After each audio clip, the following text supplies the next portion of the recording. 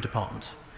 Mark Pawsey. Thank you, Mr. Speaker. For a variety of reasons, local authorities with high-rise social housing are in the process of taking them down, including Rugby Borough Council, who are about to demolish 2 blocks at Biart Place where there are structural concerns and replace them, in fact, with a larger number of conventional housing units. Does the Minister agree this is a process that should be accelerated?